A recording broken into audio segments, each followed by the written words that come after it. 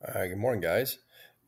So, for your class today, sorry I couldn't be there, but how you're going to start off is one, when you get to the Unit 1 study guide link here, which you should be here because you're watching this video.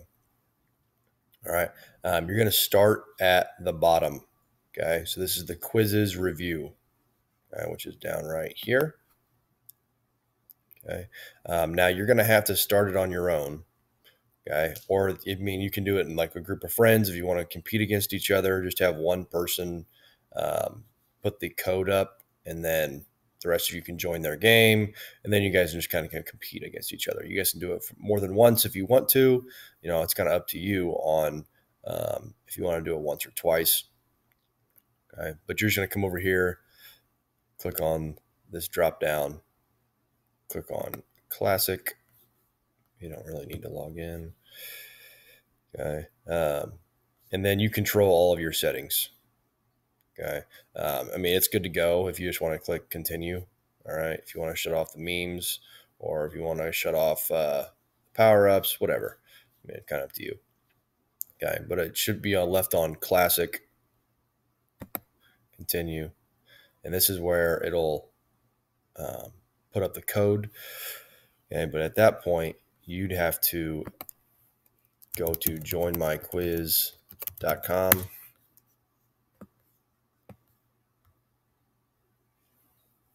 Okay. And then put in the code.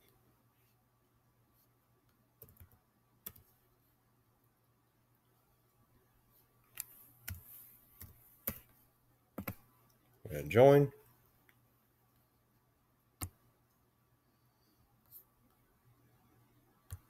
So I'm in.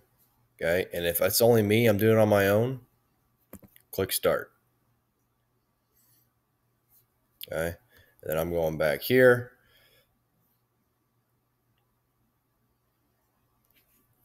And the questions will pop up here on my screen. Okay. Largest city in Africa by population, totaling over 5 million people. You're going to pick from the 4 and go from there. Okay. There are 17 questions in total. Some of them you've seen before. Others of them are going to be relatively new. This is just a way to refresh your memory on what is the test going to look like. Okay. Some of the topics we've talked about. Okay. Again, you can do it once or twice. Okay. Once you're finished with those quizzes questions, then you're going to go over here to Quizlet. Okay. And I just want you to spend 5, maybe 10 minutes if you really want to, on vocabulary. Since I'm not there to run the Quizlet live, okay, I would just say use the review games here on the left side. Okay, and that'll do the same thing that we're looking for on live. It just may not be with Teams. Okay, hey, Tuesday's the test. If you want to try the test version of it, I wouldn't say that's a bad idea. So you can do that as well. But again, just 5 to 10 minutes of vocabulary review, just to make sure we're clear on that. Remember, first 10 questions are vocab. It'll be 2 sets of matching. So make sure we're prepared for that. Okay, so once we're done with Quizlet, you can exit out of that. Okay, then we are on to your actual Unit 1 study guide, which needs to be completed on paper. Okay, so if you take a look at this to-do list, we've done the quizzes, we've done your review, now you're on to the Unit 1 study guide. Okay, remember, you have to complete this on paper. If you've lost your copy, okay, or you weren't here, there are extra copies at the front of the room on the left side. Okay, so just go grab one. There are plenty of copies. Okay, shouldn't be a problem there. Okay, pencils are up there as well. Okay, but again, you got to complete it on paper. Okay, and I know some of you don't like that, but it's because you can't copy and paste on paper. All right, you got to physically write it down, which is just going to help you on the test and prepare you better. Okay. So for the Unit 1 study guide, it'll look like this on your piece of paper. The front side is required. Okay, all those terms are required to fill in. Okay, most of you are probably going to do definitions, but you don't have to do definitions. Okay, it can be how you remember the term. Does it connect to a different topic? Okay, whatever helps you. Okay, remember this. Okay, and helps you study. That's what I want you to put down because it's your own study guide. It should help you on the test. Okay, so the front page is required. Okay, and then the top half of the back side. Okay, so this section from carrying capacity to the essay. All right. The stuff down here is not required, but you can take a look at it and make sure you're prepared for what you're going to see because this stuff will be on the test. I'm just not going to give you the questions for them. Okay, but you will see these, but you do not need to complete that part at the bottom, just this top half. Okay, your essay, it's really hard to call it an essay, but it's 3 questions and make sure you answer all 3 parts. Okay, that's a big thing. If I'm going to ask for multiple things, make sure you answer all parts of the questions. Okay, to ensure you get all 10 points on that. Okay. Some questions that students had from yesterday. Okay, the colonization piece, just because it has bullet points, that does not mean that it's already answered. Okay, you need to find the important information for those 4 bullet points. I don't need everything.